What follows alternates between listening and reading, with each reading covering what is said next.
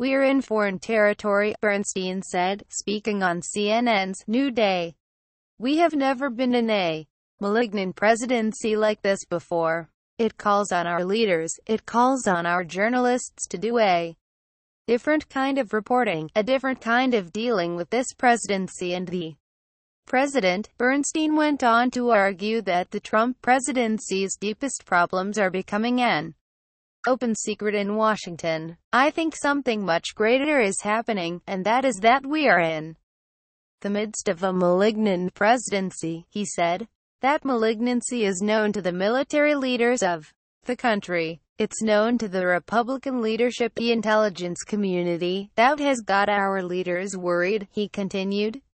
"They are worried about his character. They are worried about his capabilities. They are worried about his temperament and state of his temperament, to use kind words here." Bernstein, a CNN contributor whose reporting on the Watergate scandal for The Washington Post led to the resignation of President Richard Nixon in 1974, added, "Our reporters need to go out and talk to those leaders, either off the record, on background, about the question of their confidence in this president, and whether or not he is capable of being the President of the United States in a way that defends us, our country, and the Constitution of the United States."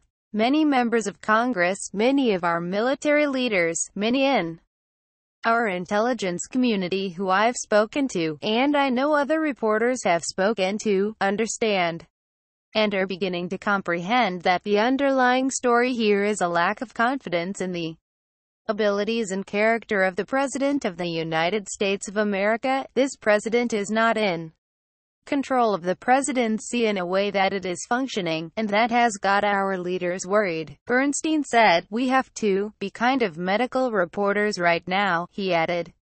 "I don't mean about the president's psyche, but rather about every aspect of his presidency, and how and whether it is functioning, because many aspects are not functioning." His remarks come at the end of a week in which Trump has battered the media with insults, including an early morning tweet storm Thursday, in which he attacked the intellect and appearance of MSNBC's Morning Joe co-hosts Joe Scarborough and Mika Brzezinski. Those tweets drew wide condemnation from across the political spectrum in Washington and beyond. Bernstein's comments put the blame for what he said was dysfunction within the Trump administration on the president himself. "The Trump presidency," he said, "is not functioning, partly because of his character. It's not functioning partly because of his attacks on the press, which is totally moving the needle that the American people are watching. But it's really not functioning because the character and capabilities of this president are called into grave question in a way that those who know him best are raising serious concerns about."